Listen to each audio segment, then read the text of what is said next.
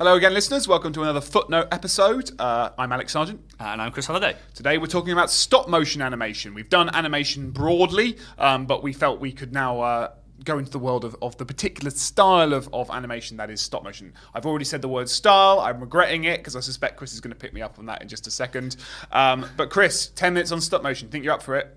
Well, yes. I'll give it a good go. All right. Well, I got the easy job. I'm asking the questions this time. So. Off we go. Okay. What is it? Well, so I would say that in many ways stop motion, I think for a lot of practitioners, and I know stop motion is one of the most labour-intensive forms of animation, but in many ways I think it kind of crystallises what animation is about in terms of the illusion of movement. So the definitions of animation rooted in the ability of objects, any object really in stop motion, objects, puppets, to be awarded sentience and volition and intention as part of the kind of magic and wonder of animation. But the reason I say that stop motion kind of crystallizes some of the issues around animation is because it's about moving an object incrementally, frame by frame. So moving an object, taking an image, moving an object, taking an image, and it's that sort of hands-on labor where any object can be made to move as part of that illusion. Now, of course, when I say any object, it could be this coffee cup that's sitting in front of us. So just so listeners, just to make sure we kind of prove this, what literally would you do to stop motion animate a coffee cup? Okay, so I would I could build a set, but I wouldn't need to. No, sure. I could set up a camera and I would take a still image of this coffee cup, this drunk coffee cup, I should say. Good. And I could do several things. I could take a photograph of it, and then I could move it a fraction to the left or to the right, or topple it over, or topple it over, take another picture, move it again, and part of that, again, going back to this sort of flip book analogy, and again, actually, I think this is why animation is often seen as including live action, because what is live action if not the illusion of still images sped up to create movement? So you could take a series of probably about 24 a frame, let's say, a second. Sounds 24 good. frames a second, and take 24 photographs of this coffee cup and have it move from the table as it is on the right to the other side of the table. I could also do something a little bit more extravagant. Sure. I could create a mouth. I could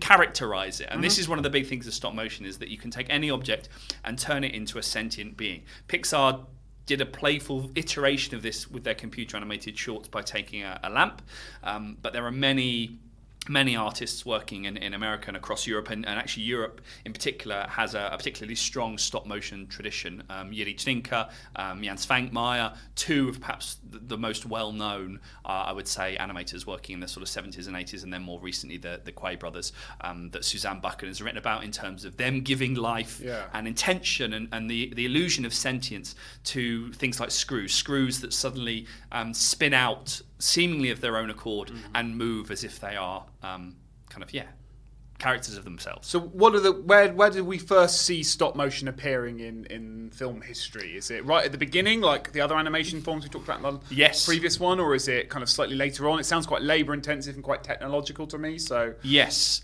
So I suppose one of it does have a tradition. So it's not like computer animated filmmaking. I think you can often map animation history in terms of it did its sell, it did its sort of post-war, the explosion of perhaps Eastern European stop motion animation, and then we moved into the digital era. But actually the breaks between those time periods are a lot fuzzier than we perhaps give them credit for.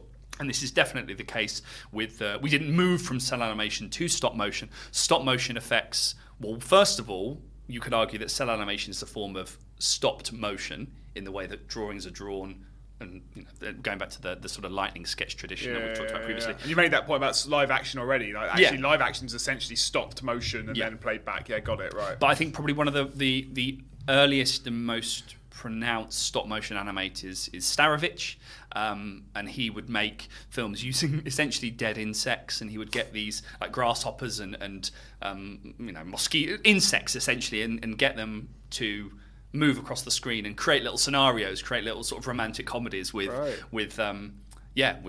insects. And of course, in the fantasy animation book, we've got a chapter by Francis Agnoli that kind of talks about early stop motion in the kind of French and German context. So there are these traditions of stop motion in the 10s and the 20s, but it's something that's and I guess in Hollywood you've got people like I know it's from my fantasy hat, like Willis O'Brien. And, So that's King Kong in the 30s. Yeah, Lost World, like creature features, right? Yeah. Yep. So it's used as a special effect in Hollywood.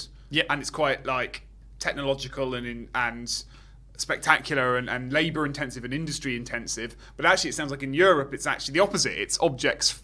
Almost like a found object aesthetic. Yeah. There's a lot of that sort of cabinet of curiosities aesthetic, I think, and whether that's absolutely true or not is up for debate. But there's certainly a sense in which there are certain animators being able to create life as part of animation's uncanny stop motion animation's uncanniness. Things that can't move suddenly move with the special powers of animation. And lots of writers again have sort of said that stop motion is slightly different because the objects can only move through the magic of the camera. They are, and unlike cell animation where there is only a drawing, if I move this coffee cup, there is still a coffee cup in front of me. I can hold it and pick it up, but it can't do the things that it does, and in terms of movement, unless I view it through a camera and create an animation out of it. And actually, I would say that there's a sort of accessibility, I think, to stop motion animation, because a lot of kind of contemporary, I would say, apps on tablets and things, a lot of workshops with children, animated workshops with children, do use programs on a device that allow them to create kind of plasticine models that walk, and they create their own little stop motion. So in many ways, it's one of the most accessible ways of animating, because you can kind of take any object in the world. It doesn't have to be a puppet with movable joints. It can be a coffee cup, and you can create a character and personify it, and give it that sort of anthropomorphic, if we like. We'll probably do that as well. Another one. But that sort of human-like characteristics to any kind of object. So that's why, as I said right at the start, in many ways stop motion feels like the embodiment of what animation can do. It creates the illusion of movement where there is none.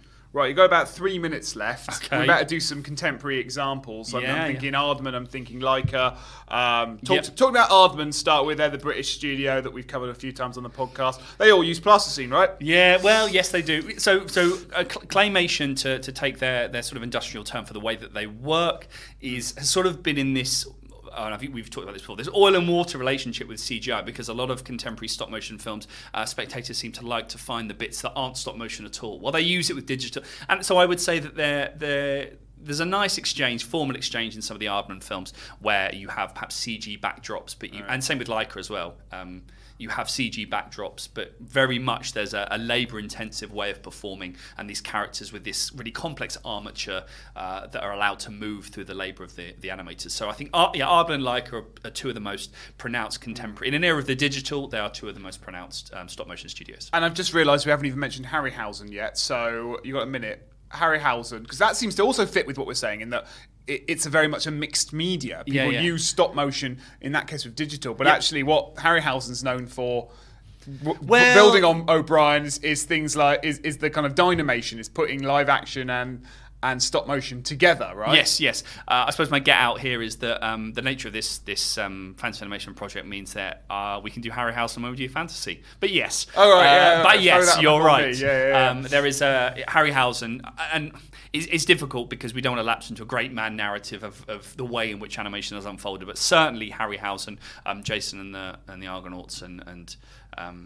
other films where there are, I suppose, part of that tradition, that Willis O'Brien tradition, that King Kong tradition of stop-motion effects within a broader live-action film can't be ignored. Okay, so it sounds like what we're saying here is that actually it's a paradox in that it's both very complicated and labour-intensive, but also has a kind of homemade, down-to-earth quality at exactly the same time, and different studios, different periods lean on those two identities at different points and all that. Yeah, kind of and stuff. I would say there are definitely writers on that sort of domestication of the handmade.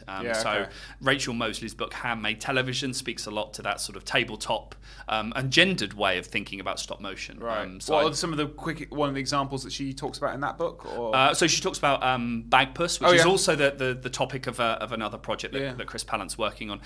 But that's sort of tabletop. Cool. Stop motion is something that one can do at home. One doesn't need to be at Glendale, California. Sure. Okay, well, you've got 40 seconds. Any good texts for people to go to? Of course, the Rachel Mosley you've just mentioned. Anything else? So definitely Rachel's book, because it deals with television, and television animation is sort of underwritten about, I think, more broadly.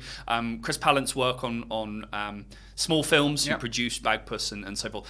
That's not out yet, but maybe out by the time this comes out. I don't know. And I would also say Suzanne Buchan's writing on the Quay Brothers, where she sort of offers a more philosophical understanding of the potential of an interdisciplinary way of thinking about stop motion. Am I done? Yeah, you are. We haven't mentioned the Quay Brothers. With 7 seconds yet, I would say check them out. Yeah. Right. That's been us for another episode. Any suggestions for future Footnote episodes, questions, key terms, problems, ideas that you're having? Yeah. Or if you just want us to sort of slow down. Yeah. The 10-minute format makes that difficult, but we'll do our best. Yes. Let us know. Fananim Research, FANANIM research @gmail.com. And that's the same handle for our Twitter, Facebook, and Instagram accounts as well.